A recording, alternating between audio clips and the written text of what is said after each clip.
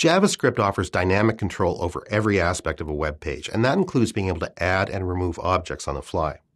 Based on a user's input or some sort of page event, you can remove list elements and options on the fly. Once you know how to do it, the possibilities are pretty amazing. So in this video, I'll explain how to remove list elements from a web page using JavaScript.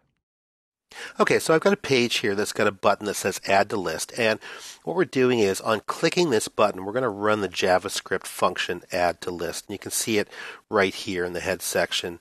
There's the JavaScript function right here, Add to List. Now, what happens is a value called list item is going to be incremented every time and just choose a new item. So in one case, it'll be planes, then trains, then automobiles, then boats.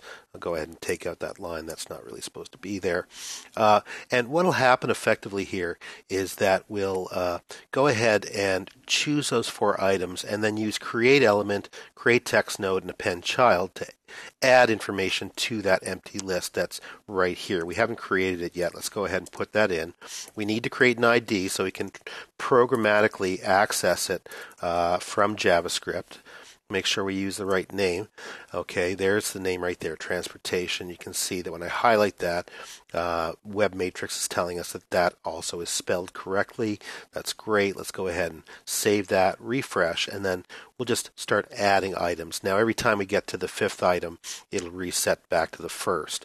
Now, I'll go ahead and reset that because what we want to do here is we want to add a button that's going to, on click, actually remove an element. So on click equals. I've already got a shell script here, function called remove from list. So I'll start typing remove, and there it is.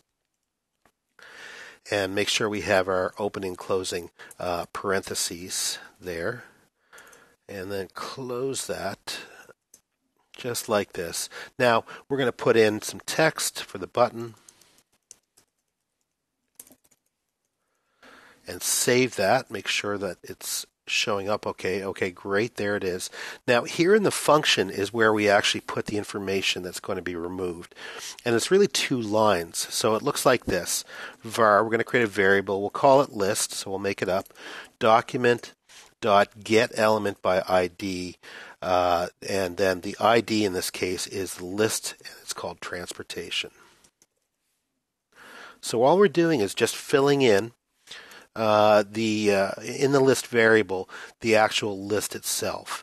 And we're going to go ahead and create another line, and now we're saying list, that's the variable we just created in the previous line, remove child, there it is right there, capital C, and then in parentheses, list, okay, again, the variable that we just created, child nodes, capital N. And now what we do is use an index value. So we put a value in here, and because we know we have four different items, we've got planes, trains, automobiles, and boats. Okay, it's got to be a value between 1 and 4, but it's actually 0 and 3 because it always starts at 0. So if we use 0, that will reference the very first item in the list. I'll go ahead and put a semicolon in there. So we've used that index to remove child. So we're taking that out of the child node in the list variable that we created. I'll go ahead and refresh that, or save it and refresh. Now I have to add some items to the list first, but you can see there we go. I'm adding 4 items. And as I remove, it'll take that very first item out, okay, until we're done and we've got no more items left. Now let's go ahead and maybe change that. Change that index number to 3 and save it, because now what we'll do is, and I had to refresh that, make sure to save and refresh, add to list, add to list. So boats would be the last one. Let's add another one, planes. If I remove from list now, okay, you see that it's going to take the third element out, okay, it took the last one out, and then we sort of get stopped right there. So it's not really helping us, but what we want to do is make sure that in this case that we use that 0 element, in that way when I add to list and then remove, it'll take out the first element, but it will remove each one at a time because there is only one element left in the list at the very end.